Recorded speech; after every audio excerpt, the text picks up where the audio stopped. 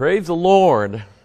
I like how God directed the study tonight. I was going to study one thing and God said study another thing.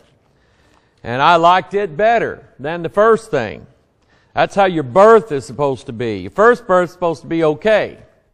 Second birth is supposed to be out of this world. And it will be. Amen? Hallelujah. 1 Peter chapter 4. Turn there. Like I said, it's snow's coming down pretty hard down there. Probably we'll end up with a couple of inches of real dry, powdery snow. It's about it's 6 degrees. My Dick Tracy watch just told me that. 6 degrees Fahrenheit. What is that in Celsius?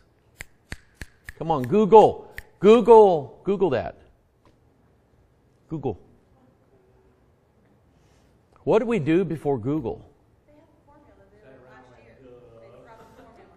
Life, it's like I said, JR, life is about formulas, right? 14.4 Celsius. Minus 14. Yeah, minus 14 Celsius outside. That sounds colder than it is. And there's one temperature in the Celsius versus the Fahrenheit scale. None of the temperatures match except one. And I think it's either 37 or 47 below. That on both scales, if it's, I'm going to say 47 below. I may be wrong. But if it's 47 below Fahrenheit, it's also 47 below Celsius. And it's the only time those two temperature scales match.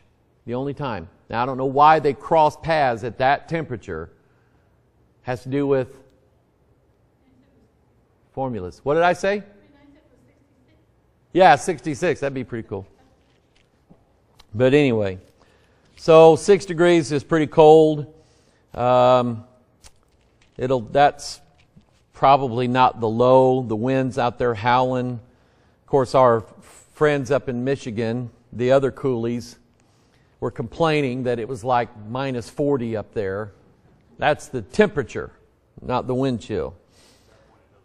Yeah, it doesn't matter. It's hard to go outside. This is about how it was the first time I went to Fargo. Okay? And they said, "Welcome to Fargo." And I went, all right. Anyway, 1 Peter chapter 4. I'm glad that we actually told a lot of people to stay home. Sister Linda Carmichael was back in town. She was going to come tonight. She said no. And several others. The parking lot's kind of slick and it's cold out there and we just don't recommend it. A lot of churches in the area closed down. And but we're still here. Praise the Lord. 1 Peter chapter 4. The last verse in chapter 4. But let me read down to it to get some context. In fact, let's start in verse 15. And that way, verse 19 will make a little bit of better sense. "Let none of you suffer as a murderer, or as a thief, or as an evildoer, or as a busybody in other men's matters. Yet, if any man suffer as a Christian, let him not be ashamed, but let him glorify God on this behalf. For the time is come," I talked about this last Wednesday night, "the time has come that judgment must begin at the house of God. And if it first begin at us, what shall the end be of them that obey not the gospel of God?" I had some people tell me that they were mad at me for preaching what I preached last Wednesday night. Me first. Because they weren't really mad. They were just saying that they didn't like having to think about how they were dealing with other people and treating other people and judging other people. And they had to judge themselves first. But that was the purpose of it, to make us feel just a little bit guilty before God. Amen? That's healthy for us. Verse 18, "And if the righteous scarcely be saved," "where shall the ungodly and the sinner appear?" Now remember, as we get verse 19, that Paul tells us at the beginning of chapter 4 that our godly suffering has a cause. It has a reason. God justifies our suffering for Him. Now, again, you can suffer for what you did wrong, which you had it coming. Or you can suffer for what you didn't do wrong. You did something right, and devils jumped on you, crucified you, persecuted you, tormented you, tried you, sifted you as wheat, Jesus said. They'll do that, and when that happens, we're to glorify God because God allowed it. Number one, God allowed Peter and John to get beat by the Sanhedrin. They were preaching Jesus. The Sanhedrin pulled them in, said, "We told you not to preach in this name anymore." And they said, "Well, whether that's from God or not, we're just going to obey God." And they beat them, and they turned them loose, and they said, "Don't preach in Jesus' name no more." And they walked out of there happy that they had been found worthy to suffer that persecution for the sake and the cause of Jesus Christ. They were happy. Listen, when you compare any suffering that you have in this world, when you compare that to what you could have in hell, it should make you happy. Should make it, you know what, I'm glad to have this and not hellfire on me. So, when it comes to suffering, that's what he's saying. Don't suffer as an evildoer or a busybody or a thief or a murderer or anything like that. Don't suffer that way, because then you're just getting what you had coming. But if you suffer for doing right, happy are ye. Verse 19, what I was going to preach was committing ourselves to God. Letting God have our life. That's what I was going to preach. And God said, I got something else in mind. So verse 19, wherefore let them that suffer according to the will of God commit the keeping of their souls to Him in well-doing as unto, and I want you to look at that, a faithful Creator. A faithful Creator. Father, I pray your blessing, Lord, on the teaching tonight. Father, I believe, Lord, that it was your idea, that that's the direction you wanted me to go in. And Lord, I was amazed, because I thought that there wasn't going to be much scripture here, and there was way more than what I may be able to get through tonight. And Father, I'm thankful for that. Lord, I want to tell people tonight that you're a very faithful God. And you make promises, God, that you keep. And I thank you for that. And Father, teach us that lesson. And teach us, God, that even though in this world people are going to turn their backs on us, but you never will. You never have, and you never will. So Father, open up our eyes to your word tonight. Teach us some good things. And we do ask your blessings on it in Jesus' name.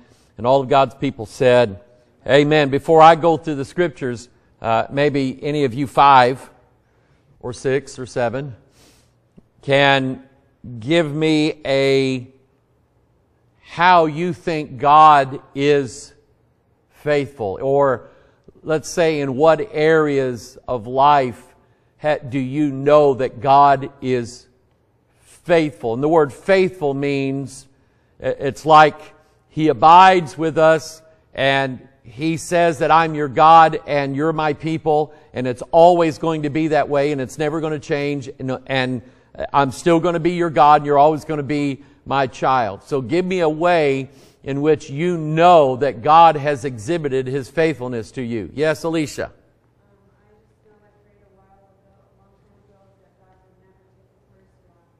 Yeah.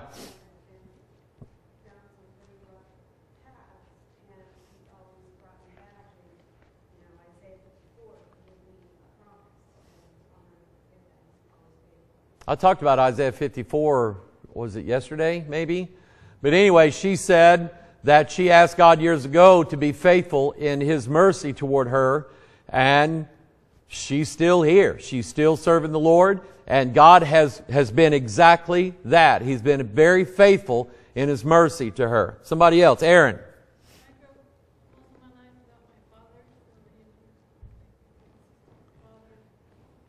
Very good. I like that because you're not the only person, Aaron, in the world that has had to grow up without a dad, without a father. And some people are resentful of that. And when, and I've heard some preachers say, well, you can't present God as a father because to them that's a bad thing. No. Introduce God as a father because He's the one that they never had. The fact that they had a bad father does not mean that they will always be resentful towards somebody who tries to be a father to them. They still have a desire in them to have a father figure that is faithful to them. And my goodness, if you're born again, He's your father. That's what I was trying to teach Sunday. If you are born again, He's your father. So Aaron, I appreciate that. He's been a faithful father to you. Somebody else. Melissa. Throughout my life, God always hung on to me even when I didn't want to hang on to myself. Yeah. He never left me nor forsake me. There was not one day I begged for bread. Even when I had nothing, I would find something, reach out in my pocket, find a $20 bill. And when my mom wouldn't help me, my family wouldn't help me, but God was always there. Where'd that $20 bill? I like doing that. Need money and you reach in and yeah. So she's saying that there's been times when she wanted to let go that God was basically holding on to her like this. Okay? And wouldn't let go. Because sometimes we don't have the strength to do it on our own. And God knows that. That's why He's stronger than we are. That's good. Anybody else? John. I have a lot of trouble with teaching, that sort of thing. And when I give up. Like with my teaching, you have a lot of trouble with my teaching? Is that what you're saying? Just learning what to teach. Because actually you help a lot. That's usually a lot. But when I'm in my worst, and I'm in my worst point where I'm like, I just don't want to do this. I don't know why you did this. All of a sudden I'll open the Bible. Boom. And God will teach me something. Sure He will. So when I'm not wanting to learn, He's teaching me even so. So He never lets me stop learning. And when it's just at the right time. I don't know how to explain it, but Right. it's like here's something for it. You know what I mean? I understand where you're here. Paul said this, "For I know whom I have believed, and am persuaded that He is able to keep that which I have committed unto Him against that day." Now that day is the day of our resurrection. The day when we won't need God to keep us anymore. We'll made it. Okay? We will have made it through. We crossed the finish line. We crossed Jordan. But until that time, Paul had the confidence of knowing and this is where we get this idea of what they call a know-so salvation. How do you know you're saved? Well, I just know so. I know that I'm saved. And that's not any arrogance on our part. It's not saying that we're going to make it no matter what, that we're going to survive, that we're strong enough. That's not what that means. It means that God is going to carry us through, and we have committed our soul. And that's what he says in Him. We commit the keeping of our souls to Him in well-doing as unto a faithful Creator.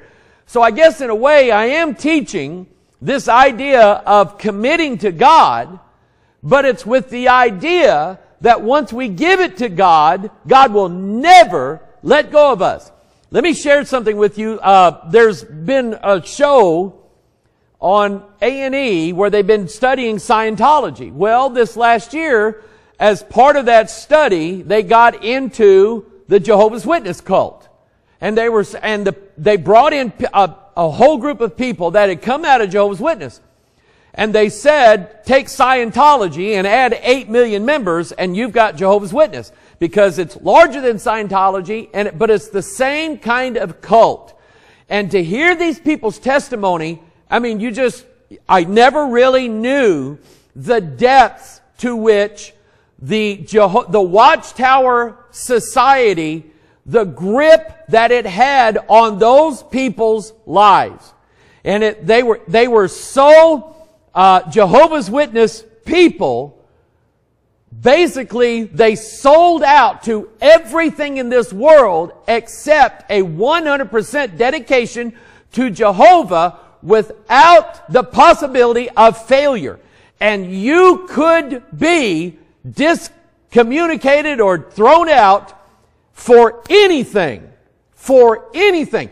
If you had a family member that used to be a Jehovah's Witness and they were thrown out, you are absolutely forbidden from even talking to them ever again. If it's your son, if it's your daughter, if it's your mom and daddy, it doesn't matter. You're not supposed to communicate with them in any way, shape, or form. And there was one lady, young lady, she got thrown out of her house by her mom and dad. She was 22 years old. All she knew was the Jehovah's Witness cult. They were her family. Her mom and daddy kicked her out. She had nothing. She had to go to a homeless shelter. 22 years old, having to go to a homeless shelter because nobody, all the people that she knew were forbidden from even talking to her. They couldn't give her money. They couldn't let her borrow a car because if they did, they also would be thrown out. And it was all, see, that religion is all about how much you have to do for God.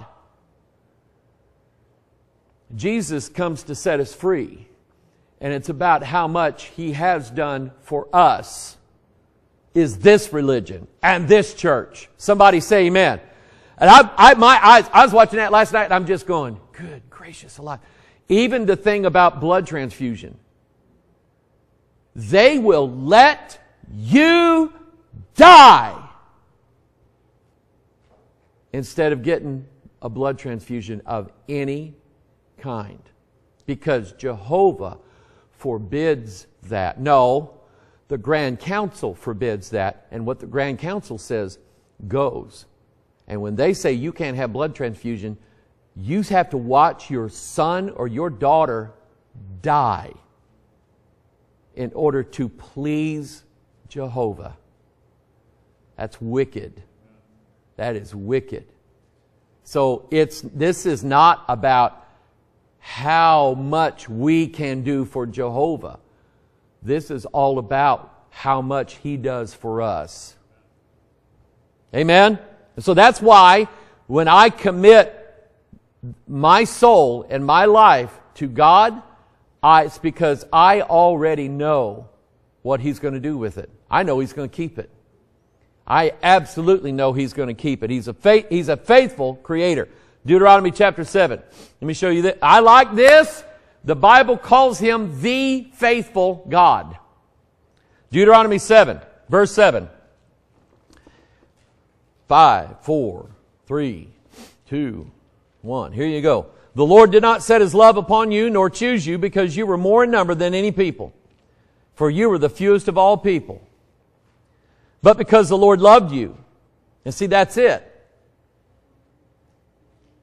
When you love somebody, do you love them enough to let them make a mistake every now and then? If you don't love them. God set His love on Israel. He said, I didn't pick you because you're the biggest tribe, the most people, or the best. But I chose you because I loved you. Okay? Because the Lord loved you and because He would keep the oath which He had sworn unto your fathers, hath the Lord brought you out with a mighty hand and redeemed you out of the house of bondmen from the hand of Pharaoh, king of Egypt. Know therefore that the Lord thy God, He is God, the faithful God. Underline that in your Bible. He's not a faithful God. He is the. You know what that means? There is no other God that's faithful. No other God. The devil will hang you every time. And the devil's people will hang you every time. Somebody say amen.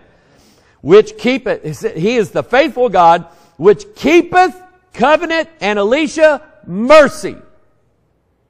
He keepeth mercy with them that, what? Love Him. You love God? He'll keep His mercy for you.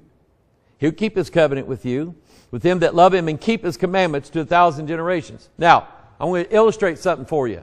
Keeping the commandments. Okay? Spencer, I'm going to come over here. I'm going to come over to you, And I'm going to try to get your Bible from you. Okay? Whatever you do, don't let go of it. Got it? Sounds good. Give me that Bible. Give it here. No, seriously, give it here this time.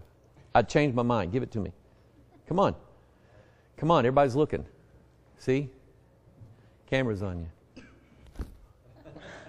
Almost got it. Did you keep them?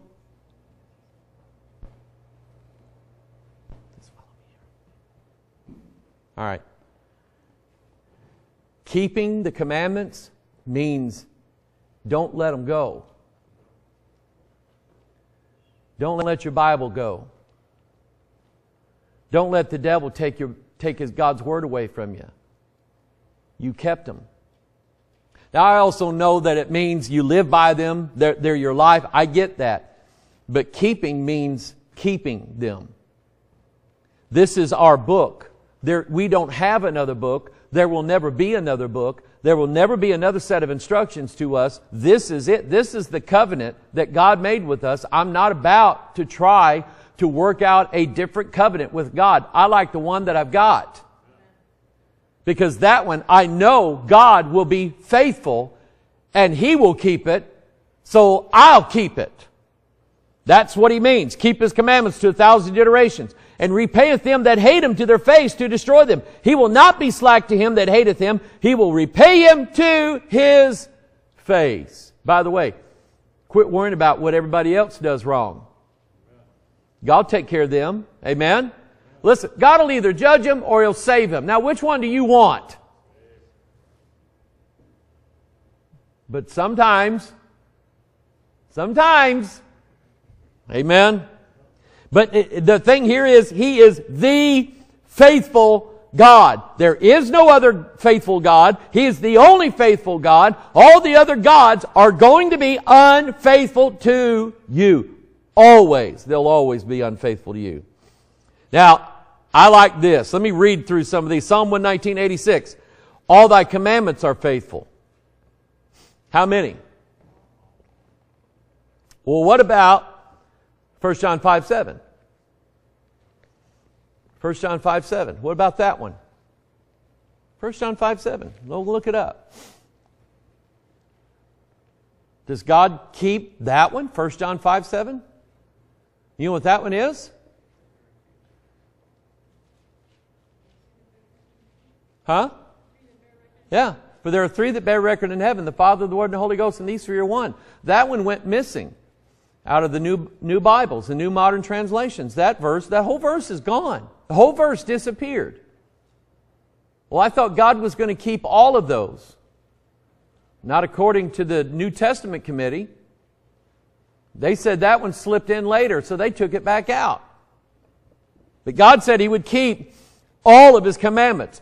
They persecute me wrongfully, help thou me. Verse 138, Thy testimonies that thou hast commanded me are righteous and very faithful. And what did we say that meant? They're true. They'll never leave us. Meaning, let's say that when you were a child, you memorized a verse out of an NIV, and that was 40 years ago. You go to that same verse now, they changed it 3 times since then. Well, they updated it, made the language, made it more particular to the Greek. That's not faithful. That's change. Thy testimonies are very faithful. Means God will never take them away. They'll always be there for us. And so all you, boy, I'm going to get mean here. All you Scott Johnson fans, he fell for the Mandela effect, which says that somebody went back in time and did something and took verses or words or changed words out of the King James Bible. So now in this alternate universe, our King James Bibles are not right in several places. Then that makes God a liar, because God said that His Word would always be faithful. Proverbs 14:5 says, a faithful witness will not lie. Amen? A faithful witness will not lie, but a false witness will utter lies. So what is your Bible? Is it a faithful witness or is it a false witness? Which is it? And if your Bible says one thing that's not true, what does that make it?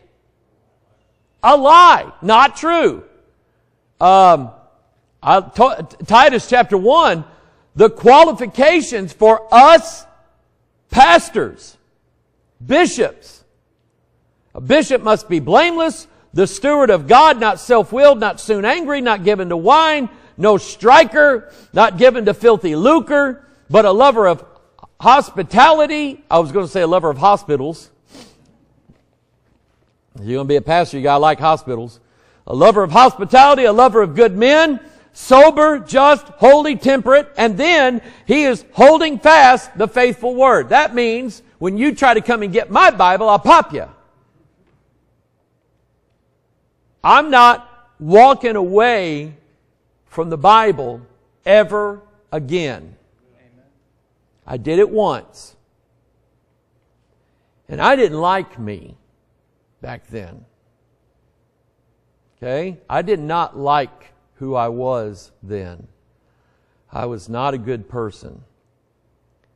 So my responsibility is to hold fast what? The faithful Bible, not the unfaithful one. I let that one go. But the faithful Bible, the one that they can't change, the one that I know that they're not going to change, that's the one I'm holding on to. As he hath been taught, that he may be able by sound doctrine both to exhort and to convince the gainsayers. Revelation 21:5, look at this. And he that sat upon the throne said, Behold, I make all things new. And he said unto me, Write, for these words are true and faithful.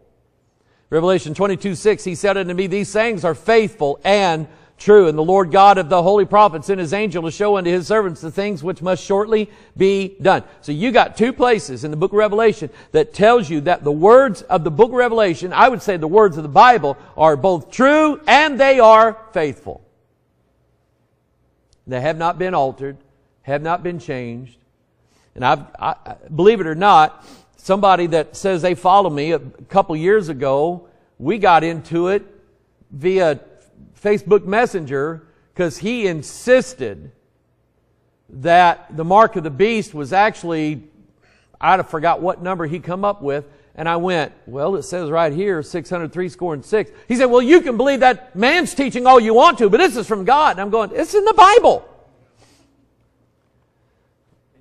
I don't know what I had, and I just said, you know what, you can accuse me, you can call me whatever name you want to. I'm not buying it. I know what the number is. It says it right here in plain English. It's in my Bible. My Bible's not wrong, so I'm just going to believe the Bible. People argue about the stupidest, silliest. They think they're right, and when you give them Scripture, they're still right, no matter what. Faithful, I like this. I'm just going to read these. There's 4 places in your Bible where it refers to a faithful saying. 1 Timothy 1:15, 1 Timothy 4:9, 2 Timothy 2:11, Titus 3:8. This is a faithful saying. This is a faithful saying. It is a faithful saying. This is a faithful saying. And what that means is that what's written in your Bible is faithful. Now, put the two together. God is a faithful God. He swore that He would not ever leave. Jesus, now think about meanings. Jesus said, I'll never leave you nor forsake you, and yet He left. Was He lying? No. He sent the Comforter, and He sent His Word. He completed it, and we have it. And as far as Christ goes, He is here. He's right here. This book is as faithful as God is faithful. And that's the point I'm trying to make here.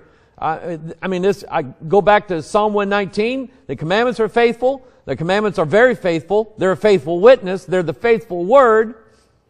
They are true and faithful. Faithful and true. It is the faithful saying, faithful saying, faithful saying, faithful saying.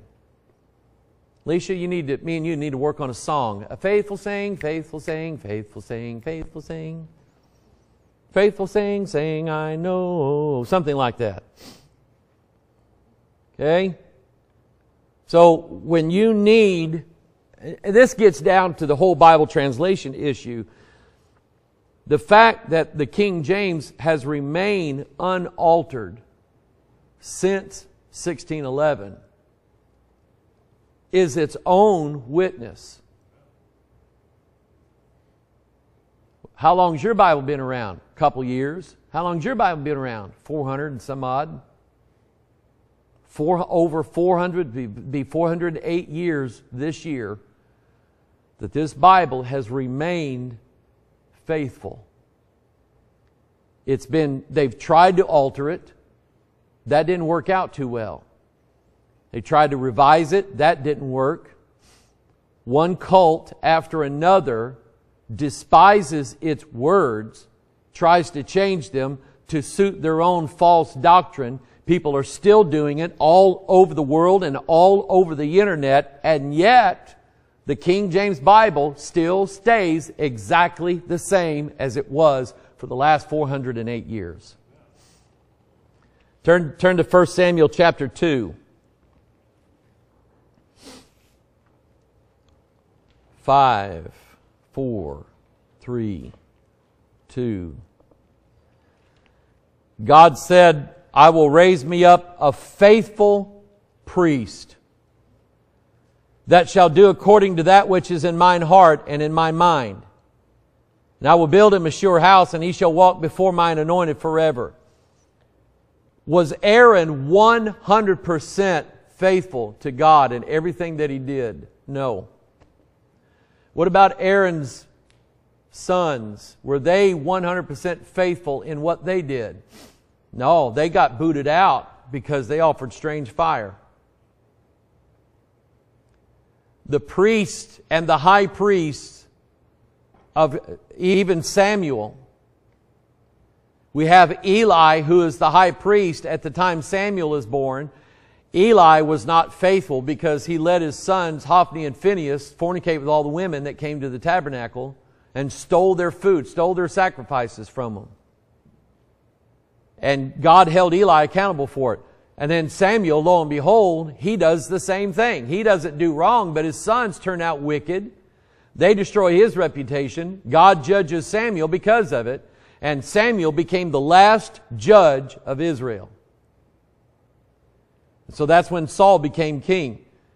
But one after another of the priests of Israel, until finally, we studied this last week, in Ezekiel chapter 8, we find the elders and the priests inside the temple offering sacrifices to abominable idols. Remember that?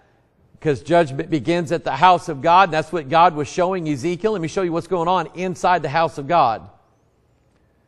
So they did not have a faithful priest. Think about the Roman Catholic priests who swear an oath saying that they're going to be celibate for the rest of their life. And yet, are they?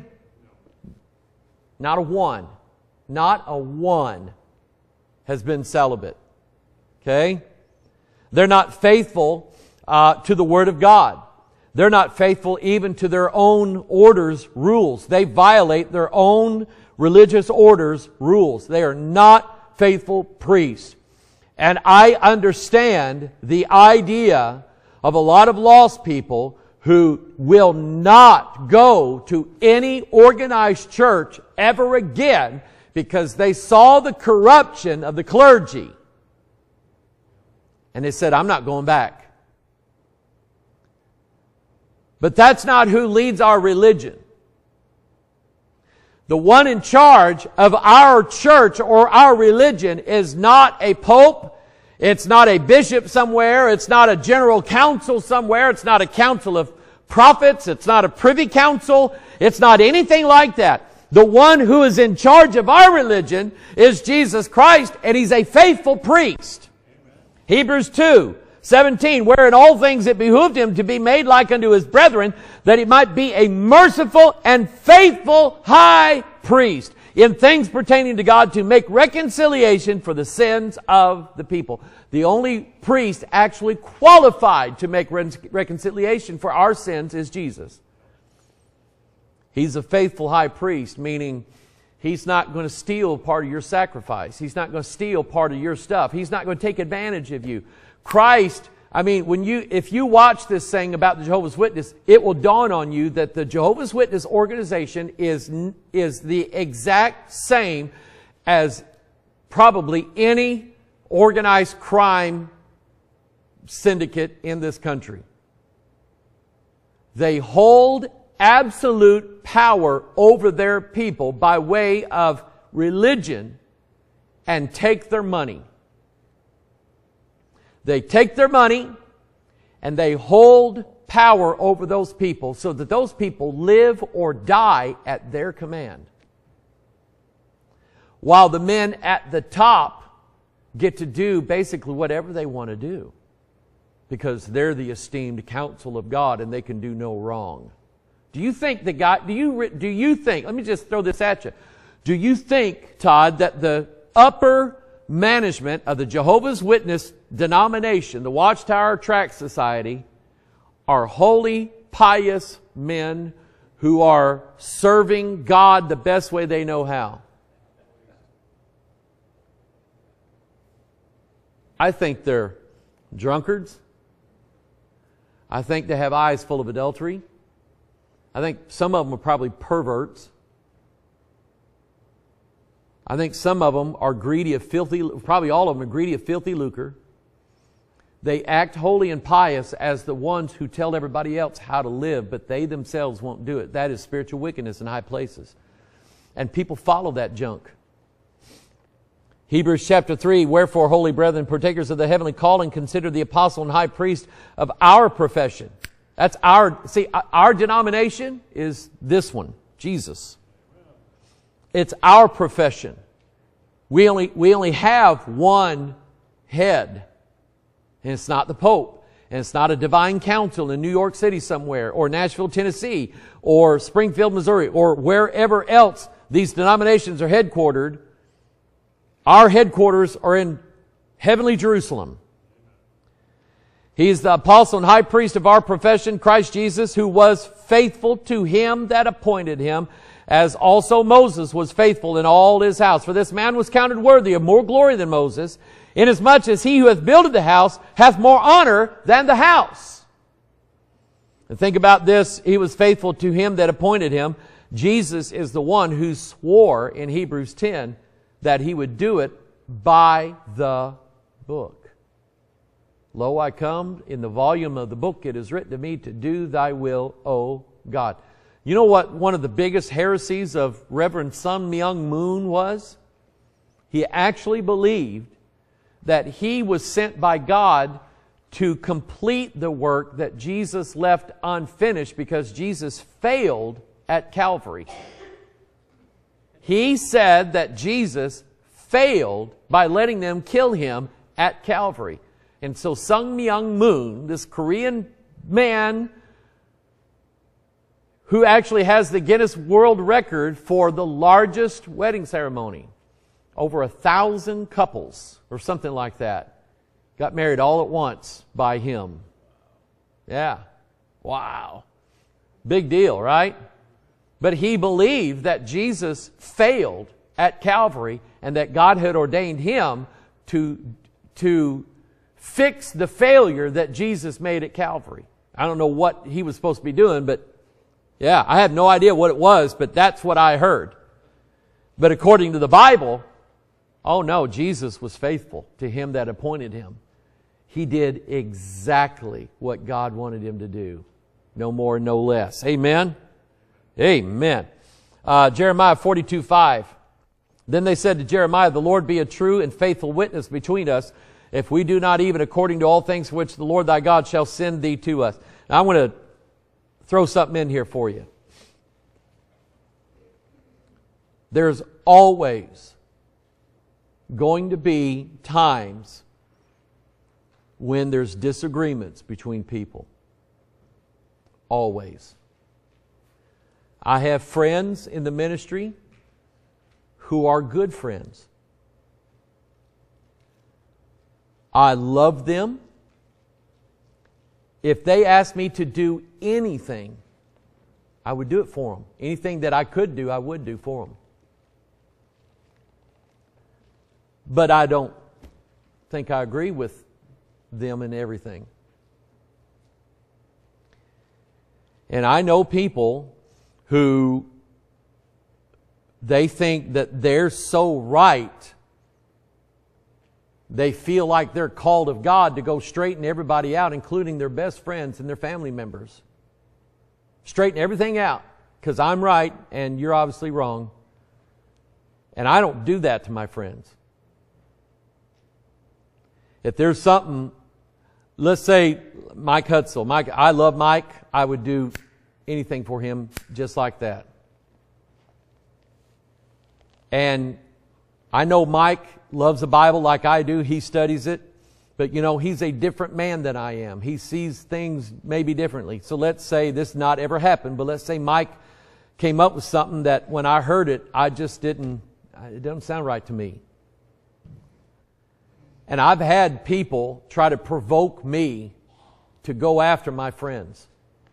I've had people try to provoke me and challenge me and say, well, you know they're wrong. Why don't you go and call them out on that? All they're trying to do is stir up. They're trying to sow discord. And they're all women, by the way. Okay? I would never do that. I would go to God and say, God, you're my judge and you're His judge. And God, I'm going to let you be a true and faithful witness between us both. And God, if I'm wrong, you either correct me or give me grace. And God, if they're wrong, you either correct them or you give them grace even where they're wrong. Because I'm not going to be right in everything I say or believe. There's no way in the world. And it's a fallacy for any man of God to assume that he has the right way and everybody else can be damned in his sight because they don't believe the way he does. I don't like treating people that way. And I think that between family, brothers and sisters, friends, if something rises up and you're not going to agree, won't you let God deal with it? Let God be a faithful witness, because God knows the sum of their life and God knows the sum of my life. He knows everything about us, and I just let God handle it. See, even if I'm terribly wrong, I've got enough confidence in God that when He corrects me, He'll do it in love.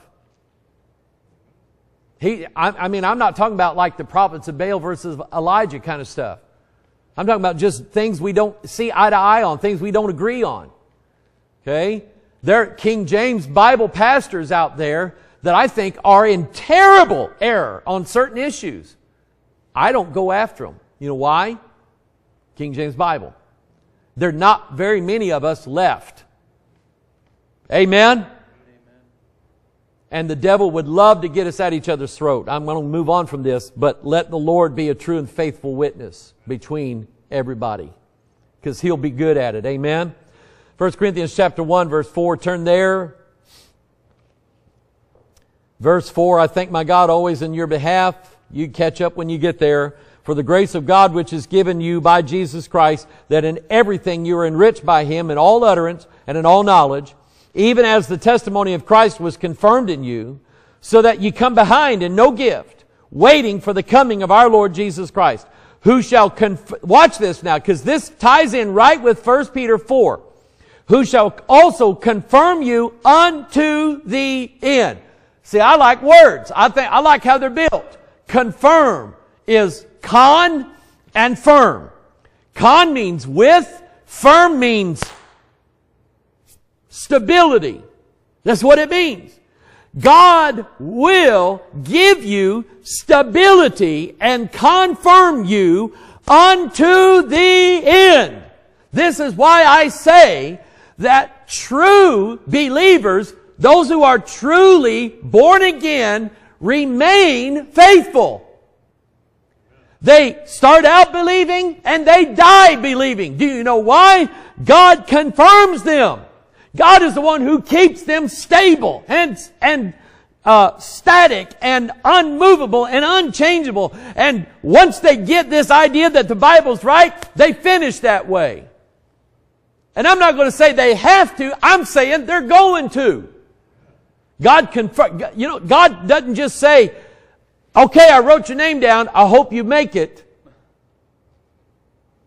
Listen, if God wrote my name down, it's because He knows I already have. Who shall confirm you unto the end, that you may be blameless. See, that's it right there. That you may be blameless in the day of our Lord Jesus Christ. God is faithful, by whom ye were called unto the fellowship of His Son, Jesus Christ our Lord. So you're worried that the New World Order is going to kick in. And the Christians are going to come get all our guns, right? And they're going to come after our Bibles. And they're going to close down all our churches. And you're worried about the globalism and the New World Order and the Illuminati and all the conspiracy. You're worried about all that. And you're worried about whether you're going to make it. Listen, if God wrote your name down, you're going to make it. Okay? I'm just saying that's how He does it. When you take that which is most precious to you, which is your soul, and you give that to God, you are committing it to God. Of course, if you give it to God, He's not going to stand there and then wait for you to prove your worth. Or, what am I trying to say? You commit that over to God, God's not going to kick that back on you and say, well, I'm going to give it back and I'm just going to see whether you're worthy or not. You committed it to God. He's got it. He's going to hang on to it. Amen. He's going to keep it. Okay? God is faithful. 1 Corinthians 10:13, there is no temptation taken you but such as common to man, but God is faithful. How many times is that in your Bible? Something like, 8 times, something like that. Who will not suffer you to be tempted above that you're able, but will with the temptation also make a way to escape, that you may be able to bear it. God is faithful. He knows what you can and can't do. He already knows that. He's faithful. He is so faithful to you, He's not going to allow you to go through some temptation that He knows there's no way out of it. That's what that means. God didn't say you'll be able to hold up to the temptation. He says, in the temptation, I'm going to make a way of escape for you. And God just knows what to do with you. God is faithful in that. 1 Thessalonians 5. The very God of peace sanctify you wholly. And I pray God your whole spirit and soul and body be preserved blameless unto the coming of our Lord Jesus Christ. Here it is, faithful is He that calleth you, who also will do it. Who are we expecting to do this? Are we, and I like how Brother Kelly put it. There is election and free will. Some say it's all election. Some say it's all free will. And I think the Bible says it's both. A train runs on 2 tracks and those 2 rails go the same place. Free will and God's election, one is always based on the other. God chose you because of His foreknowledge in knowing that you would also choose Him. But you chose Him because God elected you. Now we're right back here, but then we're back here again, but then we're back here again. Right? Are you confused? It's both of them. Okay? Faithful is He that calleth you, who also will do it. But you're the one who committed. Look at that. Your whole spirit, soul, body be preserved blameless unto the coming of our Lord Jesus Christ. Do you believe in preservation? Yes. Do I believe in perseverance? Yes. There's nothing in the Bible that says it's one, not the other. In fact, when you honestly read the whole of the Scriptures, you see both. You see both. Because they're both there. And they're both part of it. 2 Thessalonians 3. Finally, brethren, pray for us that the word of the Lord may have free course and be glorified even as it is with you, and that we may be delivered from unreasonable and wicked men, for all men have not faith. Look at that. All men have not faith. But the Lord is faithful, who shall establish you, there's another one, and keep you from what? Evil. Now, does that mean God will never let you sin? No. But I'll tell you this. The really bad ones that you could have done, He kept you from them. Okay? He kept you from them. And we know there is the evil day coming, don't we? The evil day. God is going to keep His saints in that evil day. He's going to keep them. He's going to do it supernaturally. He's going to get all the praise and glory for it, but He's going to do it. Okay? How much more do I got? I'm almost done. Yeah, almost done. So, can I finish? Hebrews 10, that was good enough. Your silence is consent. Let us draw near with a true heart, in full assurance of faith, having our hearts sprinkled from an evil conscience and our bodies washed with pure water. Let us hold fast. See, here it is. Let us hold fast the profession of our faith without wavering, for He is faithful that promised. Look at it. Here you have free will, perseverance, and you have election, preservation in the same verse. Let us hold fast our profession of faith, for He is faithful that promised. And what he means by that is that His word still doesn't lie, does it? His word still doesn't lie. And remember that thing about the Bible I was going to try to take away from you? You're going to hang on to that, aren't you? You're going to keep it. You're not going to let anybody. Chris, it's kind of like us with our guns. Okay? When they say, hand over your guns. Ain't happening. Hand over your Bibles then. That ain't happening. Okay? And there's just enough people in this country and in this world who are not going to turn their back on the Word of God. Let us hold fast the profession of our faith without wavering. 1 John 1:9, if we can look at this. Salvation. If we confess our sins, He is faithful and just to forgive us of our sins. God is faithful. Now, how many times, though, will God forgive your sins? What if you commit the same sin twice? Or 5 times? Or 489 times? I mean, 490 times is a lot of sins in one day. I don't know if anybody's ever got there. So I think that pretty much covers it. I mean, we could say that, yeah, God has a limit, but it's a high limit and nobody's ever got there yet. Okay? When I talk to people about salvation, I read this verse, I said, these are 2 legal terms. Faithful means as in a contract. If God swore an oath to you in a contractual form, God is going to be faithful to that contract and not ever violate it. But God is also judicially just in that not even God can break His own laws. I mean, they say God can do everything, right? Can God make a weapon that can kill God? That's a stupid question. Can God make a law that He can break? That also is the same kind of stupid question. His nature is that He is judicially just and He doesn't break His law. If He said He's going to forgive you, He's going to forgive you. Jesus Christ is the faithful witness, Revelation chapter 1. Revelation 3, He's the faithful and true witness, the beginning of the creation of God. And then Revelation 19, I saw heaven open, behold a white horse, and he that sat upon him was called what? Faithful.